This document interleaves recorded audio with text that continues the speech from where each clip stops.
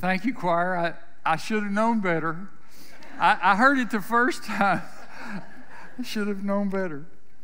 Good morning.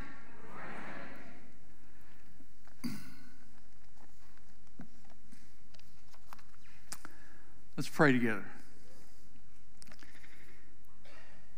Father, thank you for your mercy. Thank you for your love that generates your mercy and your justice, because without either one, we wouldn't be safe and we wouldn't be blessed. So thank you, Lord. And I pray, God, that we would that we'd be able to today to see truth from your word on this celebration of Pentecost when the Holy Spirit came to the church. Lord, I pray that all the blessings of Pentecost would be ours today, and the empowerment that Acts 1:8 promises would be ours to experience, and that we would, as a result, be an integral part of your great plan to establish your kingdom on this earth. In Jesus' name, amen. You know, I'm intrigued by, especially in the last couple of years when we've had all of the COVID and politics and all of the craziness that goes with all of that and all the controversy and everything. And I'm intrigued by the fact that there's, at those kind of times, there's always a revival of conversation among the church. Is everybody, well, you know, we're living in the last days, the book of Revelation and whatever. And honestly, I've been hearing that my whole Christian life. You know, first it was the Cold War with Russia and all that. And every few years when some big worldwide calamity comes along, then all of a sudden, you know, we're excited and boy, this is it. And I'm intrigued by that in light of the fact that the book of Revelation, for example, which is a book that we'll talk a little bit about more next year, talk more about in the year of the apostles. But the book of Revelation was written 2,000 years ago. There have been Christians for 2,000 years following Christ. And it's been relevant for all of them for 2,000 years. And in every generation, there have been calamities and catastrophes for the past 2,000 years. For example, in the first century, if you're a Christian and you're in the Roman Empire and you see people in your church or even your family members who are believers who will not recant their faith, and they're dragged into the arena, and the Romans throw them in with the lions and tigers and wild animals, and they're mauled to death before your very eyes to entertain the crowds simply because they follow Christ. You know, when's it going to get any worse? Polycarp, the great bishop of Smyrna, who was a disciple of the Apostle John. If you've never read the account of the martyrdom of Polycarp and you want to get inspired and encouraged in your faith, read that account of when Polycarp was burned alive at the stake. Read when that happened and how it happened and how God used it powerfully as a witness for Christ. I'm just saying that if you're living in those days and you ask, when does the tribulation come? When does the persecution come? You're going, well, I think it's here, as far as I'm concerned. Or even fast forward the tape a couple thousand years and get to the 1930s and 1940s. If you're living in Europe and you're a Jewish person or even a Christian who won't recant or compromise your faith, and you see literally millions of people killed and incinerators filled with the bodies of people being burned alive simply because of their racial and ethnic background, and the suffering You talk to people like Corrie ten Boom or Dietrich Bonhoeffer or those Christians that were a part of that, and you ask them, when's the persecution come? And, oh, by the way, we had a guy running that would have been a great candidate for the Antichrist. And there were not a few people that presumed that, along with Nero in the first century. And then, fast forward the tape till today, there's not one organization that assesses and evaluates persecution of Christians in the world that doesn't rank North Korea as the most dangerous place in the world by far to follow Christ right now. North Korea, there's not even a close second. Not even a close second. And many of you remember I showed the video years ago. There was a recreation video. It wasn't the actual video of an alliance, Christian and Missionary Alliance missionary that was able to get into North Korea, and he had a contact there with a lady who was a believer. And of course, they had to meet in public spaces to talk. They couldn't talk anywhere inside because everywhere was bugged. And she had made a contact with two young men who had decided to follow Christ. And this missionary, she brought him there so he could baptize them. And so the missionary took the young men into a hotel room. Nobody spoke because they couldn't speak. And he had written out the profession of faith on the toilet paper roll so he could throw it in the toilet when they were done. And he pulled it out, and after about the third question that they would respond to, both the men were weeping, and he couldn't take it anymore, and he just took water from the sink and splashed the water on them without saying a word. When he later left, the lady that he had been his contact, they were leaving cold winter in North Korea. He was wearing gloves, and she shook his hand, and she said, "May I have your gloves?" And he said, "Well, sure, because it's cold here." She said, "Well, I don't need them because I'm cold." These gloves have touched the doorknob of a church. My whole life, I have dreamed of being able to go to a church and worship Christ. And I have never had the chance.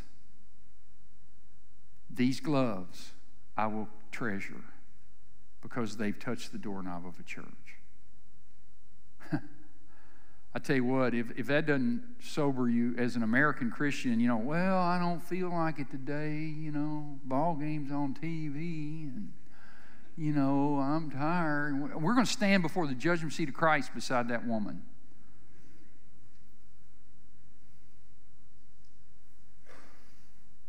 Or my friend Marcus, who's an Anglican bishop in Nigeria today,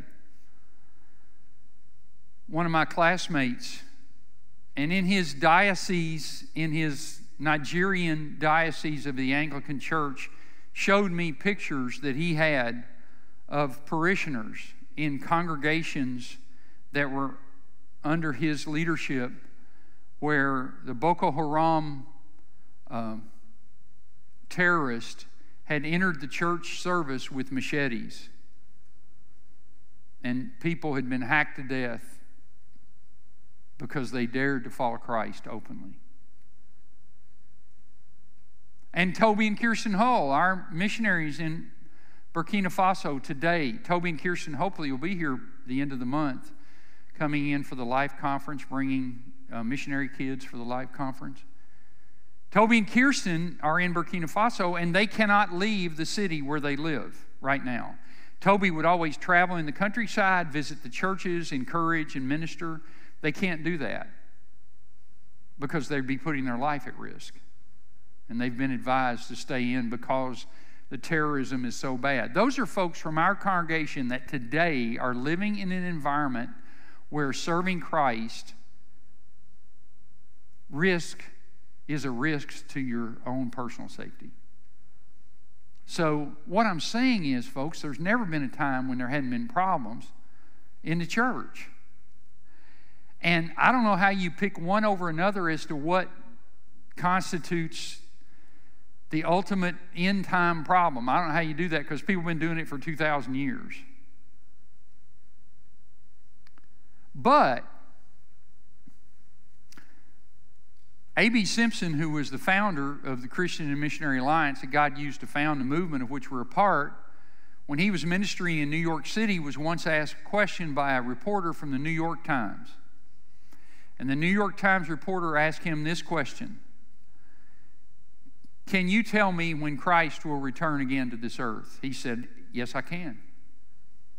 I can absolutely tell you, and I will tell you if you promise me that you will print what I say word for word. You won't change a bit of it." The reporter agreed, and he honored that. He did print it in the next day's edition of the Times. And A.B. Simpson quoted this verse, is what he quoted. The words of Jesus, read it with me. "This good news of the kingdom will be proclaimed in all the world as a testimony to all nations, and then the end will come." Game over.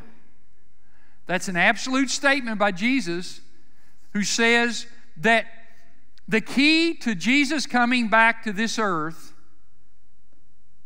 that is absolutely clear is that when everybody who needs to hear has heard, He'll come back.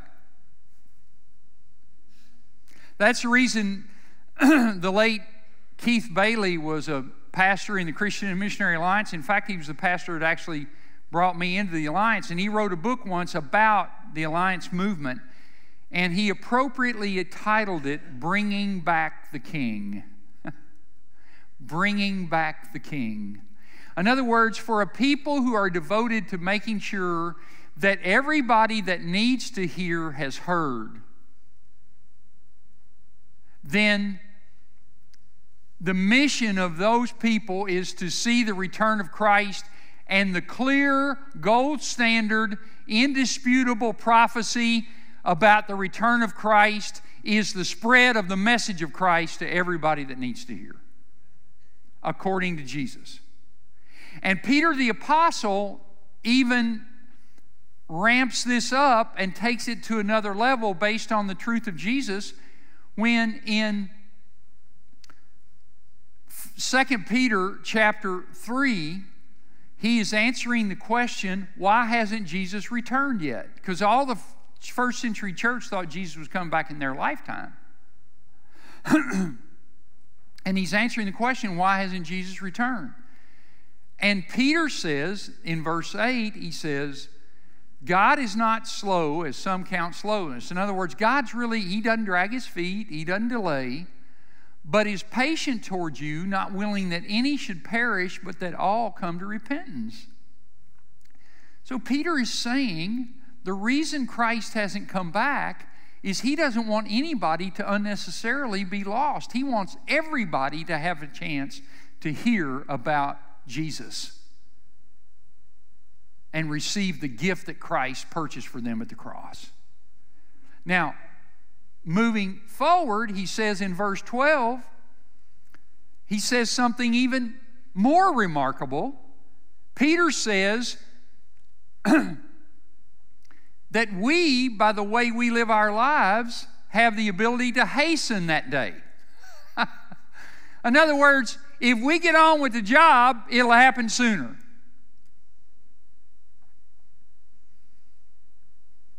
So you see, the gold standard I would submit to you with regard to prophecy as to when Christ will return and set up His kingdom is when the church finishes the job. When the church finishes the job. Then Christ will return, according to Christ and according to the Apostle Peter. But even more so, that is even more evident when we look at and drill down even further into what the Bible says about the sharing of the good news with the Jewish people. The Bible says in Romans 1:16, Paul says, "For I am not ashamed of the good news of the Christ, for it is the power of God to salvation to everyone who is believing, both to Jew first and to Greek. Greek there meaning a metonymy for Gentile. So in other words, there's a priority of Jewish people hearing the good news. And what's the consequence of that priority? Well, Peter preaching in the temple in Acts chapter 3, very short time after Jesus has ascended back to heaven and the Spirit has come on the day of Pentecost.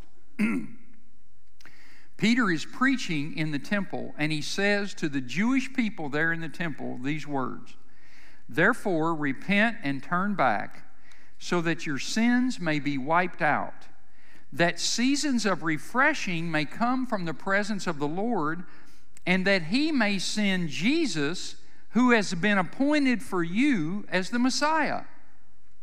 What? Look at what Peter's saying to these people. If you will turn to Jesus, He'll come back. He's talking about more than anybody. Peter knew he'd already been here once. Peter's talking about the second coming. And he's saying to the Jewish people, if you will accept Him as Messiah, He will return. Furthermore, that explains why Paul elaborates in Romans that there's been a partial hardening in Israel. In other words, God has partially removed His grace to believe from Jewish people to give them to give the Gentiles the ability to hear. It says there's a partial hardening in Israel until a full number of Gentiles has come in, and then all Israel will be saved. So, whether it's Jew or Gentile, the key to the return of Christ is the spreading of the good news to the people who haven't heard and haven't responded to Christ. A.B. Simpson, as a footnote, speaking about that scripture in Romans 1 and Peter's words in Acts 3 about the priority of Jewish evangelism, says, "To the Jews, therefore, everywhere the gospel was to be presented first, and this is still its message and its scope. The Gentile portion of the Christian church has largely forgotten its sacred trust to Christ's kindred according to the flesh."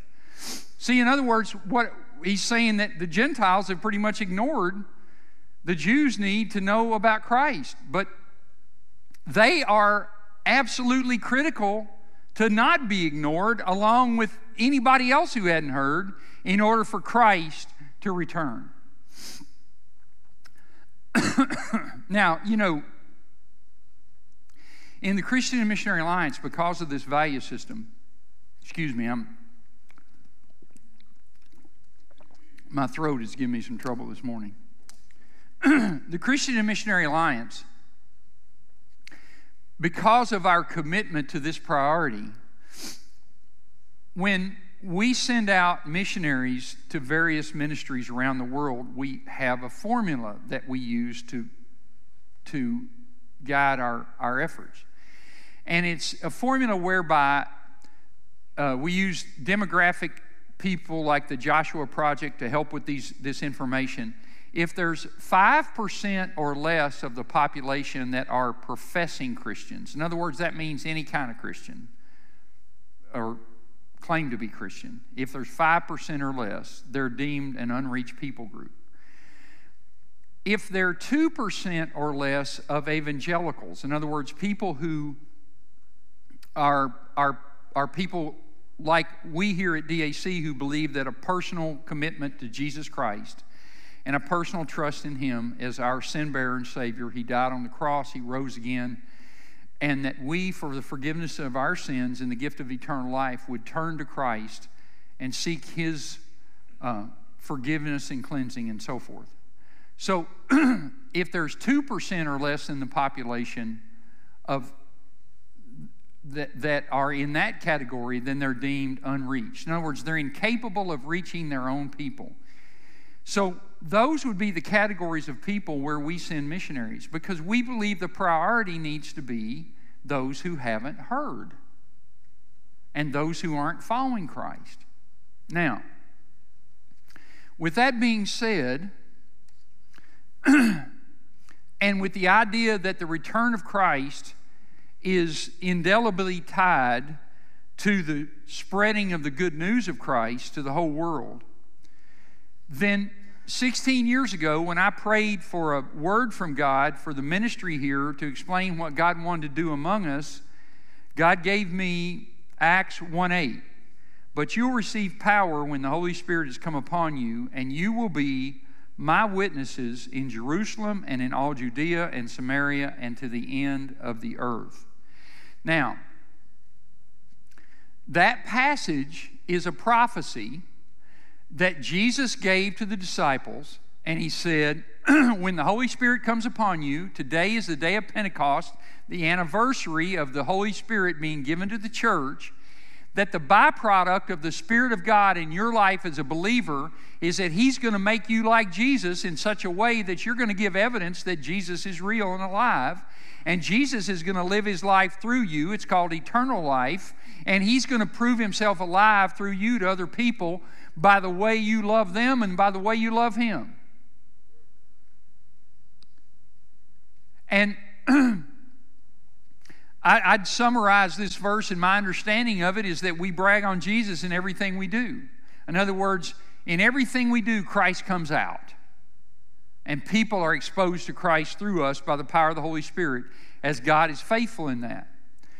And notice it says not just Jerusalem, that means the people across the street from you, starting with the people in your living room, your own family.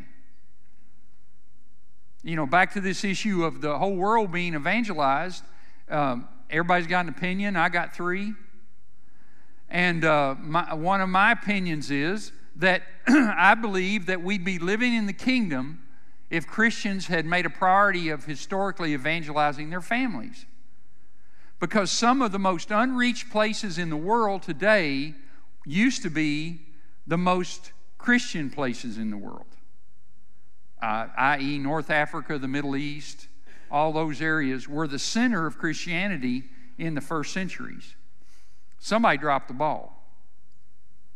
Now, that being said, it's not just Jerusalem, but it says Judea, Samaria, and the end of the earth. By the way, most Bibles say ends. You know I'm a word nerd. E-N-D-S, it is not plural in the original. It's end, singular. And I think that's significant. But anyway, I won't get off on that rabbit trail. But where I'm headed with this, is that, yes, we have the capacity for our family and our neighbors and our friends and our associates to be Christ to them. But what about the people that live on the other end of the earth? What do we do about them? Well, that's why we send people and support people, and that's why many of us go. And at the same time, the Lord quickened this scripture to my heart 16 years ago. At the same time, the Lord just planted in me the idea. It was really wishful thinking and hope. I really wouldn't say that it would. I just said, man, Lord, wouldn't it be neat if we had alliance missionaries that went out from our church, so that when we do the support for the missionaries, because in the Christian Missionary Alliance, we support corporately. We don't support missionaries individually. We support them corporately. One fund that supports the missionaries when they're sent out. Wouldn't it be great if we had missionaries from our church that we would build that support around, that were organically a part of DAC? Well, at that time, we didn't have anybody in that category. We didn't have anybody in that category. You see, we give to Christ. We give to Christ when we give to support a missionary. I don't want to give to an individual. I want to give to Christ, because those individuals are serving Christ in His great work of reaching everybody in the world.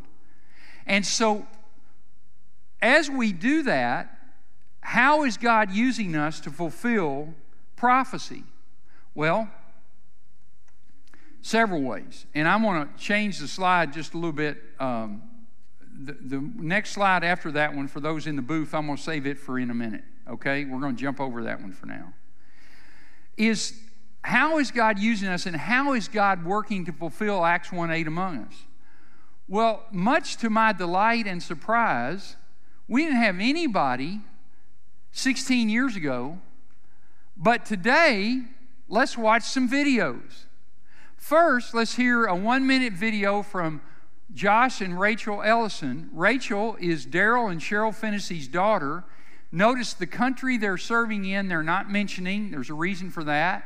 But they're serving internationally with the Christian and Missionary Alliance. Let's meet them, if you haven't already. Say hi.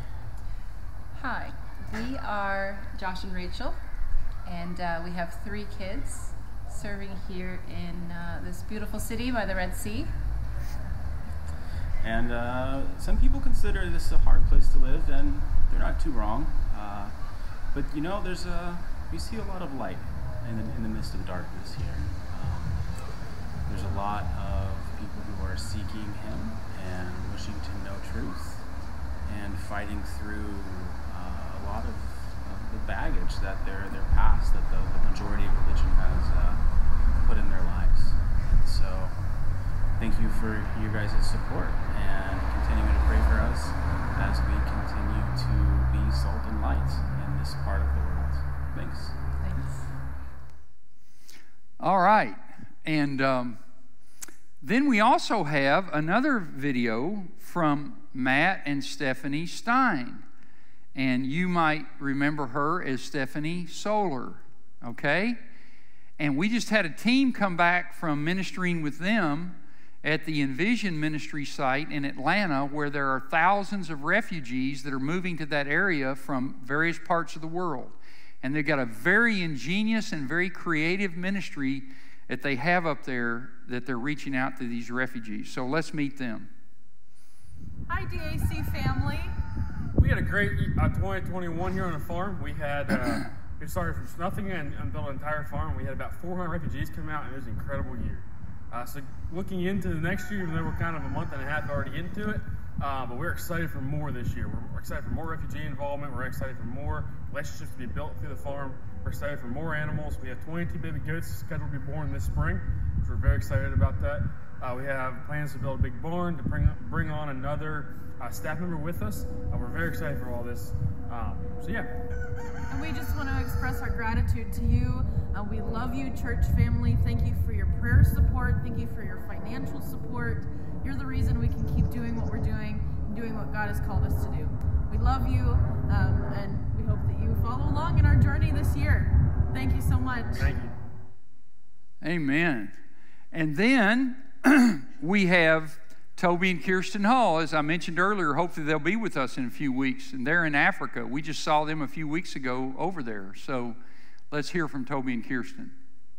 Hi, we're Toby and Kirsten Hall, serving in West Africa as part of your Alliance, or your Deltona Alliance family. Hey, and yeah, we just want to say thank you for all you do for us, partnering with us as we serve the Lord here in West Africa. Thanks for how you supported us in so many different ways, giving to our conversation pools we can be here, giving to ministry projects, to giving to all these different things, and for praying for us. We thank you so much for your faithfulness and partnering with us here as we serve the Lord. Yeah, we've been really busy the last couple of months in ministry with teaching, Bible school, construction projects, girls' school. It's been a lot going on, but it's been a good time. Yeah, just last week I was able to help with a conference that we put on for some of our church leaders and pastors out in one of the missionary zones in the south of our country. And theme was on prayer, and the idea is to just have a revived church to reach a lost world. That was the theme behind the conference. And I got a call from one of the pastors saying, thank you for helping us have this teaching, helping us this training. It's exactly what we needed. So because of you, we're able to do that kind of stuff. So thank you so much, Deltona Alliance Church. We love you, and God bless. And then Ross and Ashley Ballard, who served with us as missionary interns for several years, and they're now deployed in France. And here's a greeting from them. I especially appreciated the French wardrobe, if you'll take notice. Hey, Deltona Alliance Church, this is Ross and Ashley Ballard coming to you from Albertville, France, where we are now in our second trimester of French language school. Ashley, I heard that we reached our 2021 support goal. Is there something you wish to share with the church? Absolutely.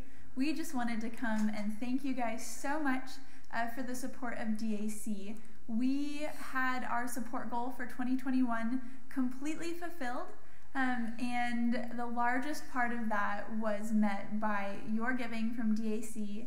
We are blown away by your support through your prayers, through your giving, through your emails and your correspondence. And we just wanted to come and say that we love you guys, that we're so grateful for this family that we're a part of, and we miss you guys bunches. So, agreed, church. Thank you so much, and congratulations. To God be the glory forever and ever. Amen. Well, 16 years ago, we didn't have anybody we could put on that video. Look what God has done. Look how faithful God is. And it doesn't end there, because as Ross and Ashley just finished an internship with us, understand that in the Christian and Missionary Alliance, somebody that is going to be a missionary, that they first have to have theological training, and then they're given a preliminary approval for ministry, a credentialing, and then they become a part of a 2-year process of ministry, whereby it's really a training and a qualification process. In other words, the idea is if you're going to send somebody internationally to serve, it's better for them to have a track record of service and serve here at home. If there are going to be complications or problems, it's better that they show up here than after they've been sent halfway across the world, and that's harder on everybody. So we have a 2-year process of internship whereby their gifts and abilities and the confirmation of their calling is confirmed, and Ross and Ashley finished that. But in addition then to them, to those that are serving and we're supporting, we also have Jared and Kristen Jacobs, whom you know and have met, that are serving with us now as missionary interns. And then also in the last couple of weeks, we've had newly credentialed and confirmed missionary interns, Daniel, who's going to stand up right now, Daniel and Karis Stringer, who are also now missionary interns with us. And Karis couldn't be here because she worked all night last night at the hospital, and she wants to be here for the dinner and everything tonight, and so she's sleeping right now. But look what God is doing. Isn't that exciting? And the point is that not only do we have those 4 missionaries that we're supporting, those 4 couples that we're supporting through the Alliance giving that's over and above, that's specified on your offering envelope right now as Great Commission Fund, but guess what we're changing that to? As of July 1st, that's going to have a different name. It's going to be the A.B. Simpson offering. And when you give $1 to that A.B. Simpson offering, it's going to be divided among all those that are serving through our church, and then additionally given to others who serve, but specifically to them, and then also to support generally what makes up the majority of their salary. Don't ask me to explain, it's kind of confusing. Just get it this way. You give $1 to that, it's going to everybody to get it done. It's going to everybody to get it done. And to fulfill Christ's prophecy for this world and God's will for this world, for everybody to have a chance to hear. But then it doesn't end there. We as a church, we have people that are organically connected, that are physically a part of DAC, who serve with other mission agencies. And we want to support them as well. We don't want to confuse the offerings. So the A.B. Simpson offering is for the Alliance missionaries that serve through our denomination, the Alliance, but other missionaries that serve outside of the Alliance are supported through our church budget. And we're the sending church for Jerry and Joyce McDaniels, and they're one of those couples that are included in that. They're in the back, but there's their picture on the front, so you can see them better on the picture, right? But there's Jerry and Joyce that are in. So every time you give to the general fund, you give to them. That's how we corporately support them. And also Laura Myers, who's from our church. There's Laura in the back. Hey, Laura. Yeah, there she is. And we support her as well. Both of them serve with Ethnos 360. So every time you give to the general fund of the church, then you are corporately supporting them. So understand that as you support these workers that are faithfully going to unreached people around the world, we are participating in Christ's great end-time plan to spread the message of Him to everybody and to receive Jesus come back. So what I'd like to ask you to do is two things. First of all, recognize how critical you are in this process. Recognize how critical you are and what a privilege you have from God to do this. So every time that you give to the A.B. Simpson offering or to the general fund of the church, pray that God will use it to bring back the King. And be gratified to know that that's what He's doing with that. And recognize that your role is not insignificant. We had Matt and Stephanie Stein up there. We had Ross and Ashley Ballard up there, right? Okay. You heard Dave Crouch earlier share his story and how he went as a young boy. His mother took them to a church in Pennsylvania, right? All right, that's how he came to Christ. Well, later on, Dave and Patty, their daughter Pam and her husband Ken Solar, their daughter Stephanie is now serving internationally with the Alliance, right? Because she was exposed to the church because his mother decided one day to take them to church. But also Ross and Ashley Ballard are on there, right? Well, guess how that happened? Pam worked with Ashley's mother years ago, and one day at work just said, I'd like to invite you to go to church with me. And the rest of the story is that her daughter and her husband are now one of our couples serving internationally with CMA. You have any idea just how a simple invite that God can use that? Look at that. Don't discredit the significance of just you loving people in the name of Jesus and how He'll use it. You are God's plan to reach the world.